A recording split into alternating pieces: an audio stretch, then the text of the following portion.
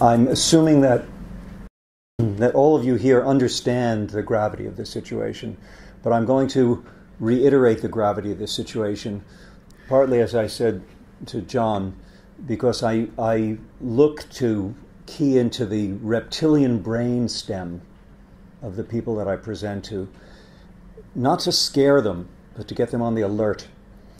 And I'm offering this presentation today to the future audience that I hope that you will bring me to, of the people that you work with who don't quite get what we get, how disturbingly dangerous our reality is. This is where it all starts and ends. Very famous photo. It was a gift from NASA to humanity. It's the most published photo in the history of humanity, I'm told. This is the logo that I assemble all of my work behind for the past decade. So you'll find various websites with that logo in there. Whenever you find it, it has something to do with my fingerprint there. Those are hands. The world's scientists' warning to humanity, a very, very powerful framing for what we faced. But there were two of them. First, 1992, the Union of Concerned Scientists in America issued a warning, published a manifesto signed by 1,700 scientists, including, I believe, over half of the then living Nobel Prize laureates at that time. Did we change? What happened? Well, not very much happened.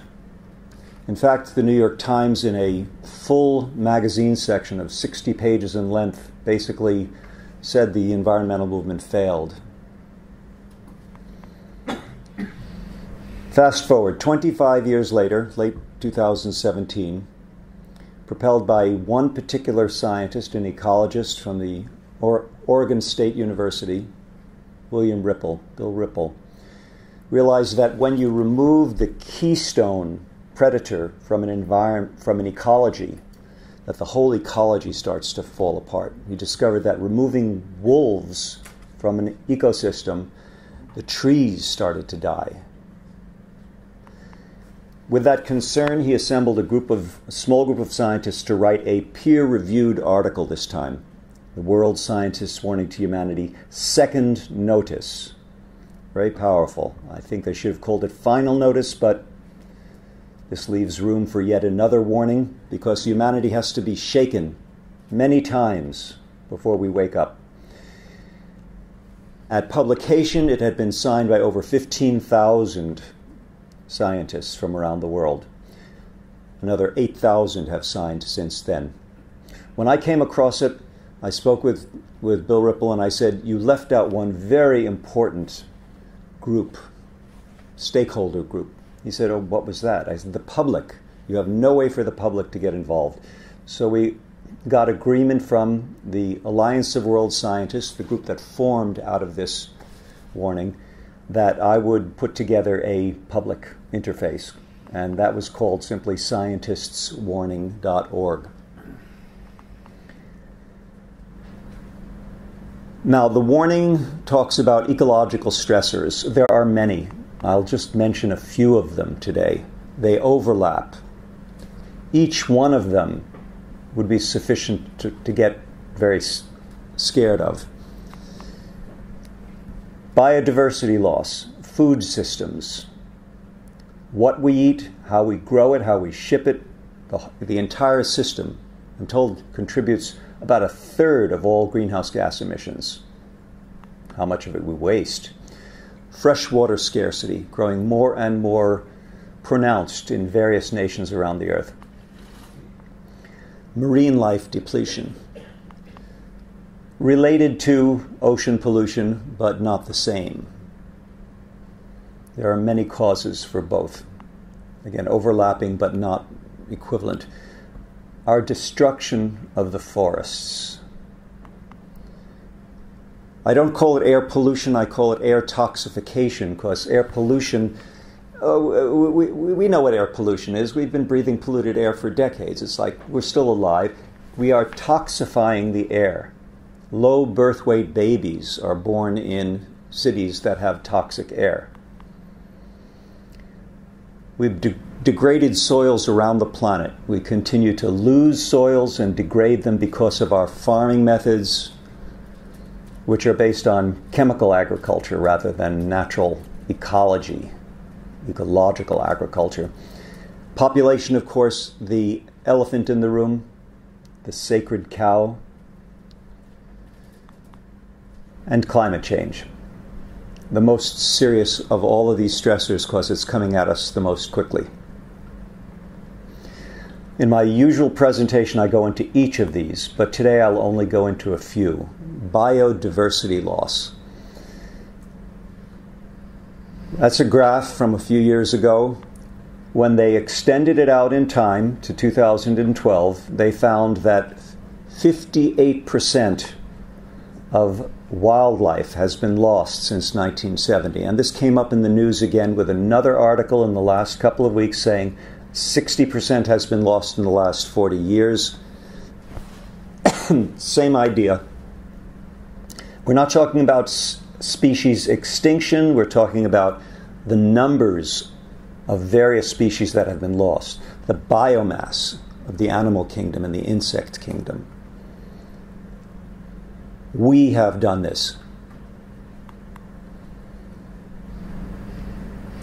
That speaks for itself. Most of humanity is concerned very little with biodiversity loss because we don't educate people. They don't understand that we depend upon biodiversity for our own existence.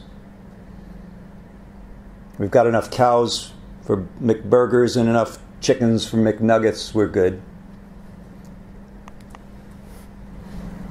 This is getting into the mainstream media.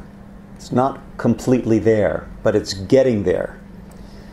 From Bloomberg Businessweek, new climate debate, how to adapt to the end of the world. The seriousness is getting some attention. Now, what's left out there is the advertising that was on that internet page, which is arguably one of the causes of all of this. But I'll get into that more later. Let me go into climate change with some depth. This is the extent of the Arctic sea ice cap in late summer 1980 when it's at a minimum. 2007. Now, lest there be statisticians in the audience who understand that I could be cherry picking with two particular dates, this is the data set from the University of Washington. The lowest, the bright green, is the month of September. They had to refigure this because previously they thought it was a linear decline in sea ice and they realized it was an exponential decay. And by those who study the sea ice, the ice pack, it's predicted that in the next couple of years we will see an ice-free Arctic in late summer, in September. Now this is in very, very stark contrast to the IPCC's report, which says at 2 degrees, well, we'll have, at 1.5, we'll have one ice-free summer every 100 years. Excuse me? Now, I wear this emblem. I don't work for the UN, I work at the UN. I attend their climate talks every year, and I do a television program by having repurposed their press conference room.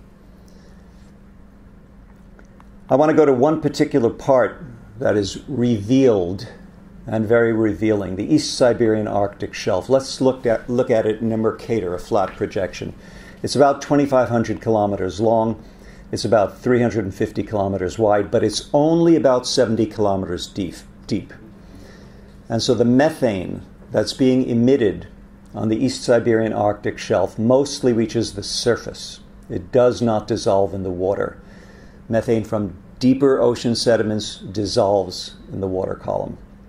And it's estimated that there may be 2,000 billion tons, 2,000 gigatons of methane stored there from when that ledge was above water level back in the days of Pangaea. Now, let's take a look at the data. On the left, November of 2008, the red indicates the most serious concentrations of methane that were read from satellite data. On the right, November 2012. I unfortunately don't have a most recent view that we could compare, but you can see by 2012 we were already having millions of square miles of ocean that were releasing methane. Call your attention to the lead of the three scientists who contributed to this work, Dr. Ira Leifer, and here is Dr. Ira Leifer, atmospheric scientist from UC Santa Barbara, who said in 2013, I'll break the quote into three parts so you can read it with me. Some scientists are indicating we should make plans to adapt to a 4-degree centigrade hotter world. While prudent, one wonders what portion of the population could adapt to such a world. My view is that it's just a few thousand people seeking refuge in the Arctic or Antarctica. Now, one man's opinion, obviously a studied opinion, cause for grave concern. I want to show you 4 maps of the planet. This data was compiled by the University Corporation for Atmospheric Research. The first map is data. The next 3 are projections, computer projections. Let me point out the scale. This is a relative drought map. So you'll notice that the region of the Sahara is green and yellow, not because it was moist, but because it was usually dry in the first decade of the century. But you'll see red appearing in a few areas. Those are unusually dry areas. So let's move to the 1/3 point, then the 2/3 point, then the final decade of the century, 2030 through 39, 2060 through 69, and 2090 through 99. But you don't have to get all the way to the end of the century to see the destruction of our agricultural ecosystem that will be occurring by then. And when I present this ordinarily, I say, unless you like a lot of toast, we have toast in most of the areas by the end of the century where food is produced. What that will do geopolitically boggles the imagination.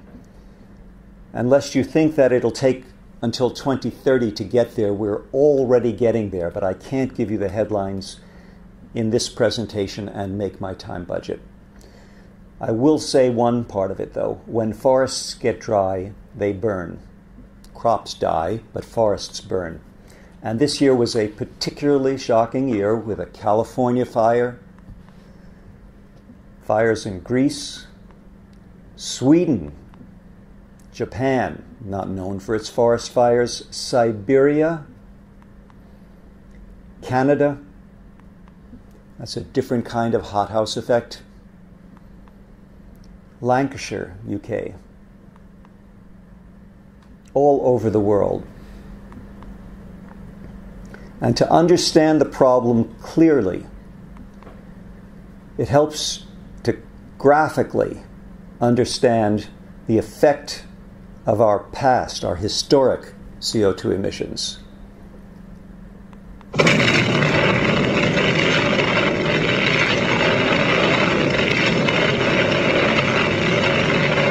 We are producing that much heat 400,000 times per day, 365 days a year.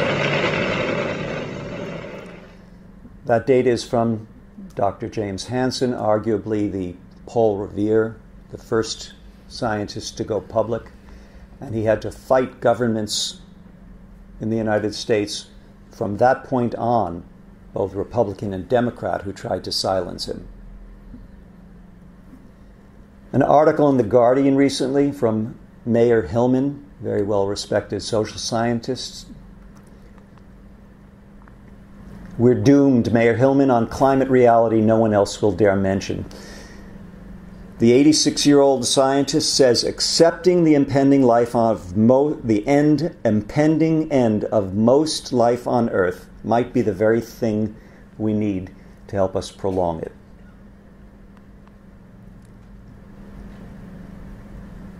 And I'll read this part. The outcome is death and its end, the end of most life on the planet, because we're so dependent on fossil fuels. There are no means of reversing the process, which is melting the polar ice caps, and very few appear to be prepared to say so. So, why is the impending end of most life on Earth almost ignored in the news media? How can that be? And what should we do? Now, at this point, I'm going to hand over the microphone. Okay, thank you. So, I wanted to talk in this section a little bit about what it actually means to be human, and how we feel about what is actually happening and what feels to be around the corner for us. And the first slide talks about the sense of an ending. And I've picked that title because we have the sense of an ending looming and being around the corner. But I also wanted to speak to the point about what is the sense of this particular ending. And I've picked on this title also because Julian Barnes wrote a book which was entitled The Sense of an Ending. And in a sense it speaks to our current predicament, because the point of the book is that the main character, the main protagonist in the book, who was approaching the end of his life, reflected on things which to other individuals were entirely obvious, and he couldn't see the point. He didn't get it. And I feel that that, in a sense, is a metaphor for humanity, in that what is happening to us, we simply don't necessarily see it, and we aren't getting it. I think that's a key point that I'd like to make here.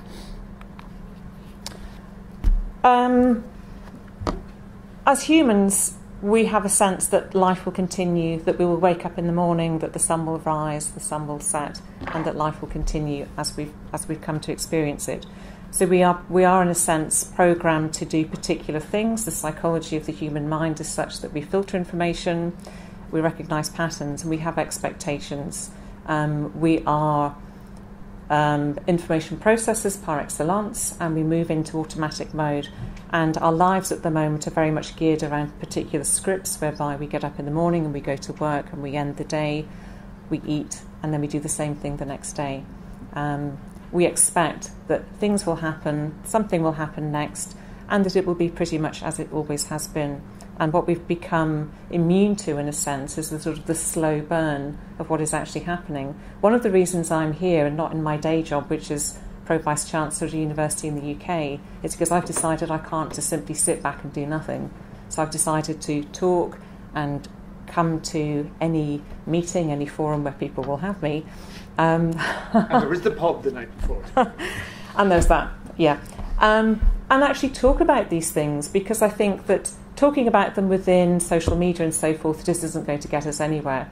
And I sit in endless meetings at work, and we talk about growth, and we talk about markets, we talk about financial plans and so on, and we talk about business as usual, and things don't actually change. So my sort of contribution to society, in a sense, is just to get myself out here and talk and stir things up and just be a little bit awkward and be a bit difficult. But, that is my way of preserving my integrity.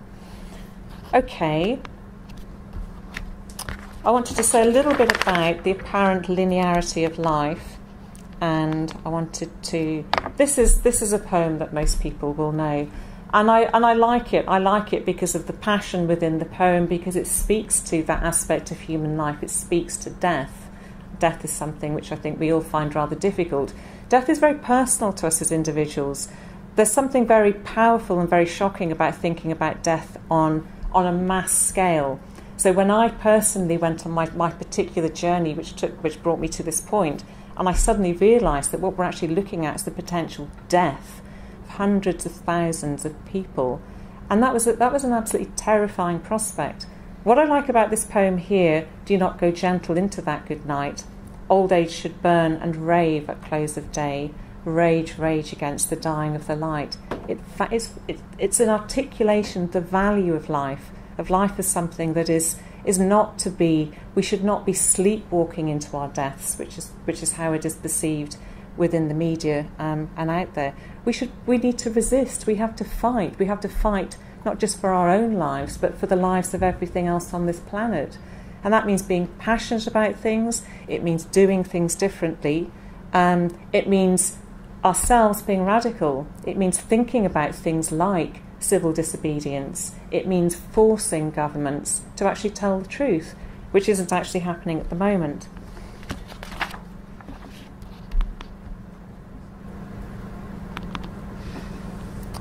Okay. I'm also associated with Scientists Warning, and I'm associated with a group in the UK called Extinction Rebellion.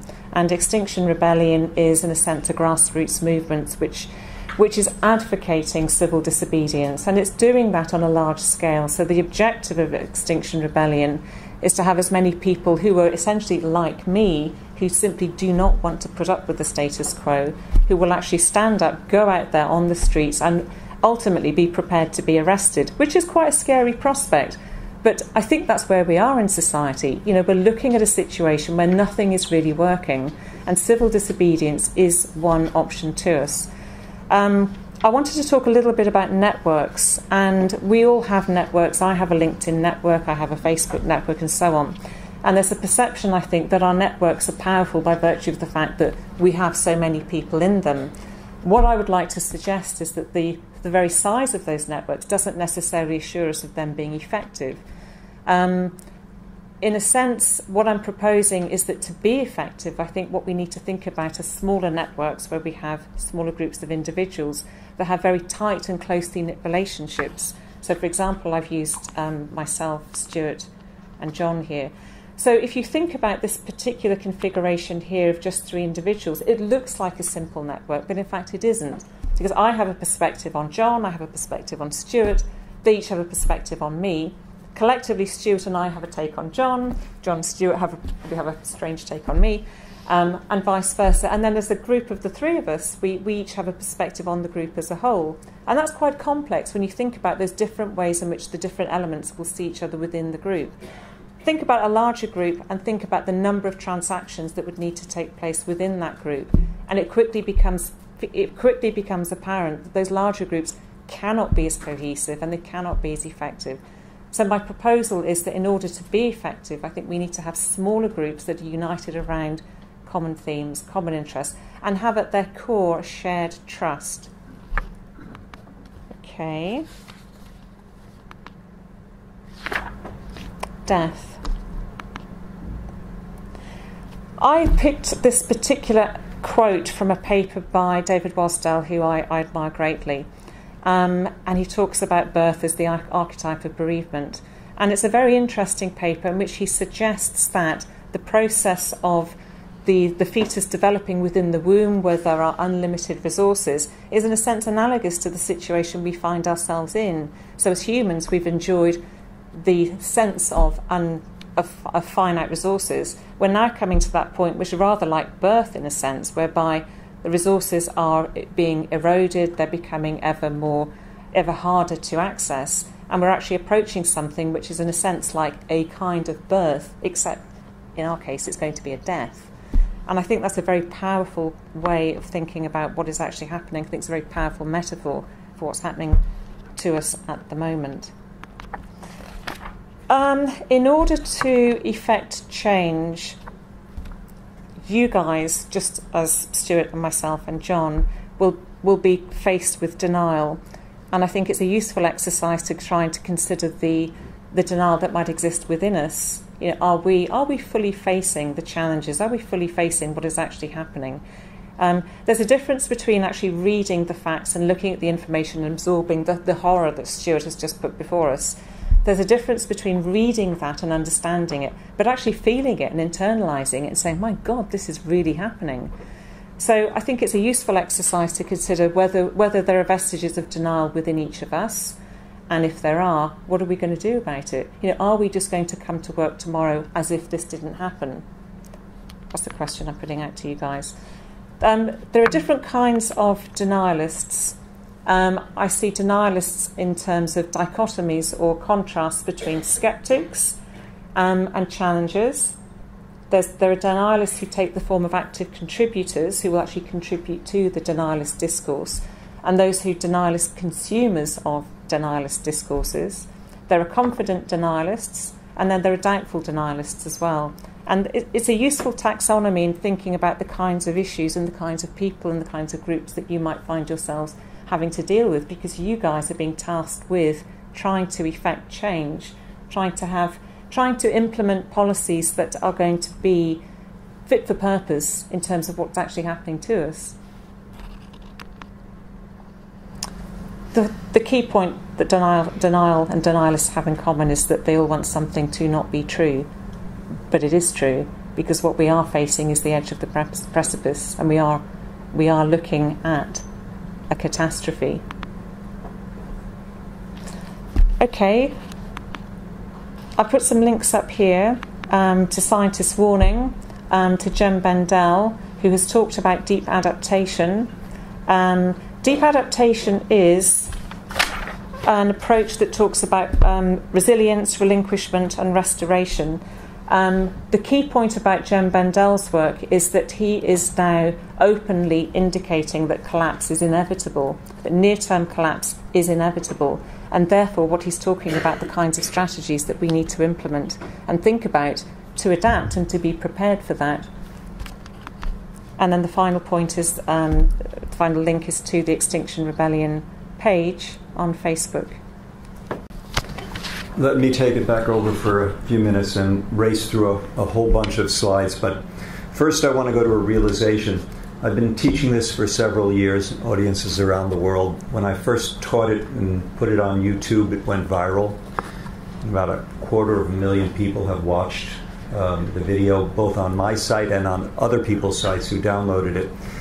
Okay, global civilization has an operating system. I don't know any other professor who talks about this. We have a global operating system, and it's seriously flawed. The operating system is known by two common names: money and economics. But I use the word economics carefully because it's a particular brand of economics that has made itself the only game in town, the only game in human conception virtually. It's called neoclassical economics, installed about 100 years ago by J.P. Morgan and a few of his cronies. It's the one that benefits the bankers the most. It's also called growth economics and mainstream economics, interchangeably, or just economics. So every time you read that in a newspaper, economics, they're talking about neo.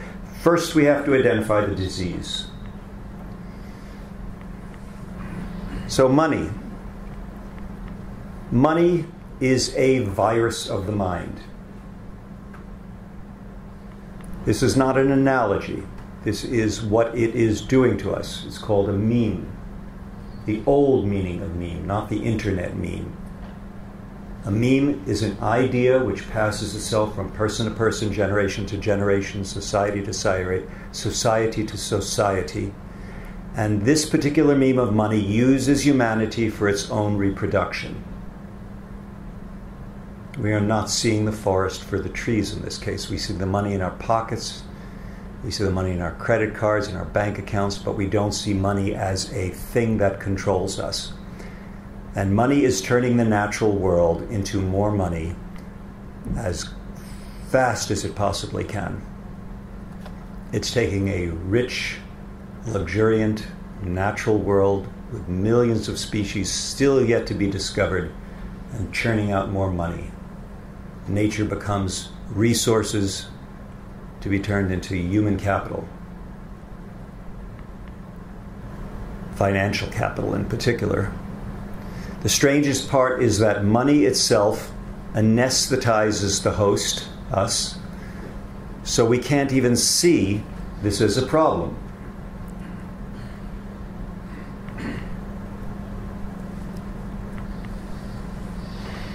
In mainstream economics,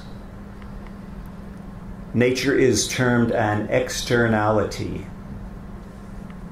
which means that it doesn't matter. And this is taught in nearly every university on earth. Nature is an externality. The gentleman Nordhaus, who just won the economics prize this year, Nobel Prize, his contribution on climate change was that he said that agriculture only represents 2% of the global GDP. So if climate change harms agriculture, it doesn't make much of a difference. Excuse me?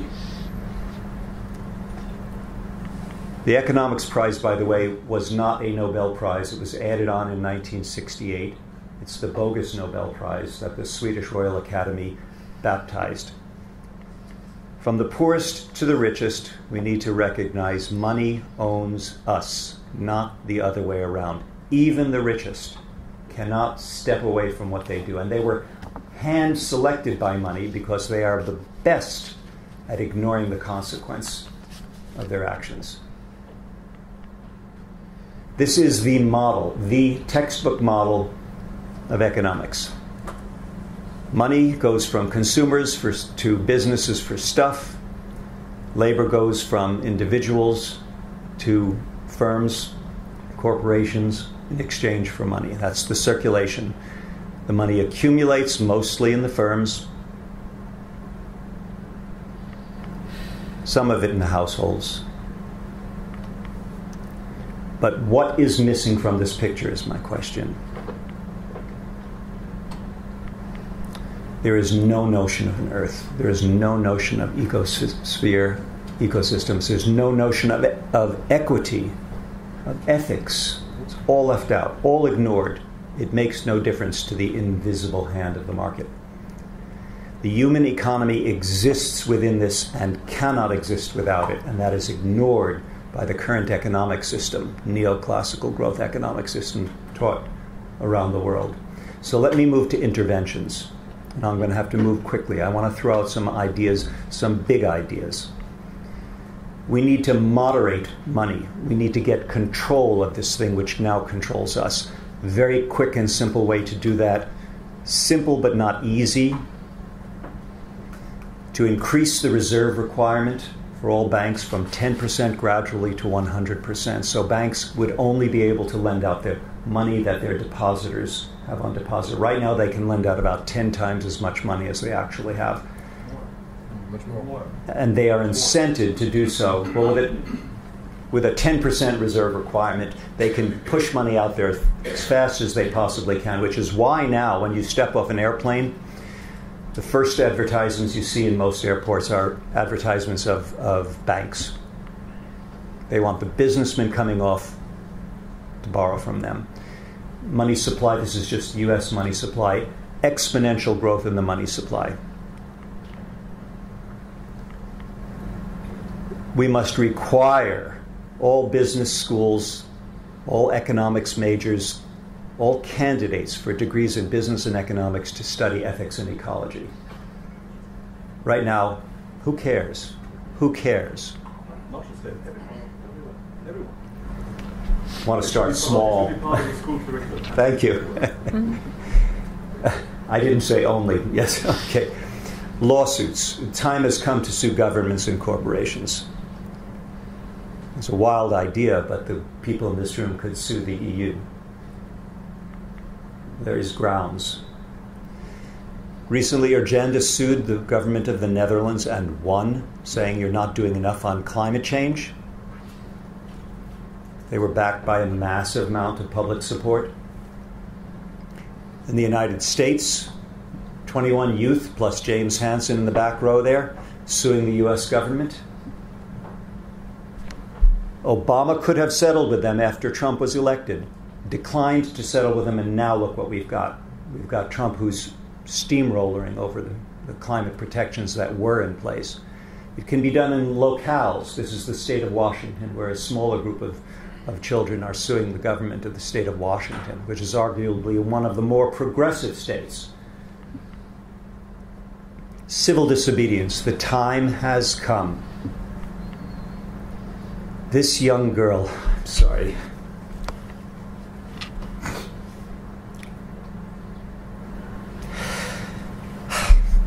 Sometimes I can get through without weeping.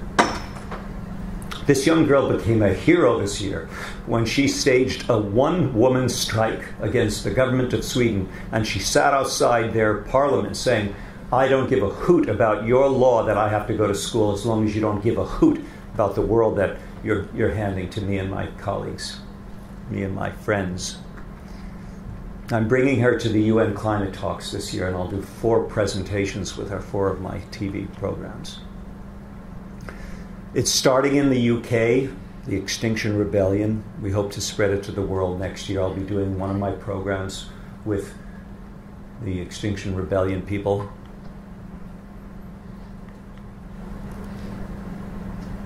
Refuse to fly.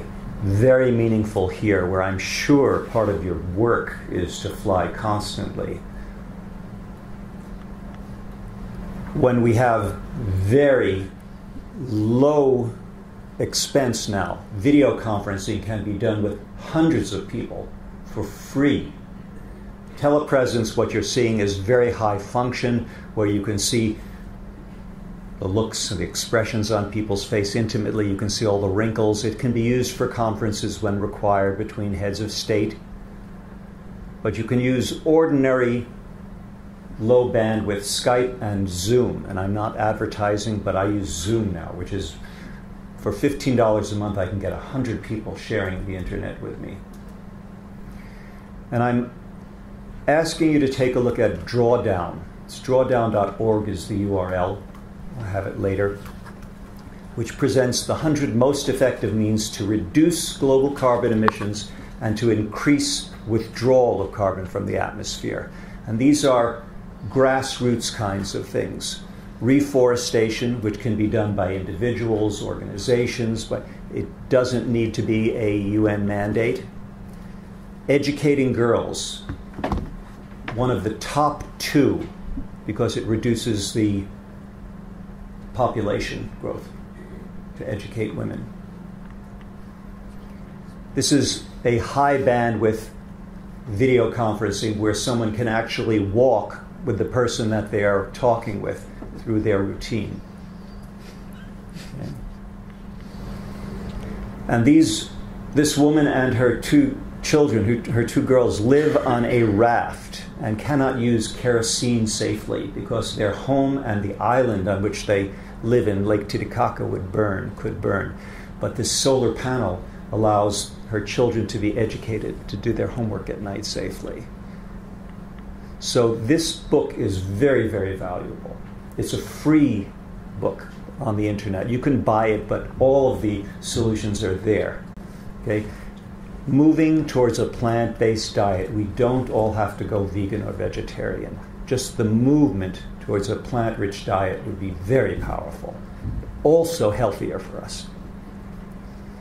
The bottom line is that we all must become active immediately to avert a catastrophe at our doorstep. For our children,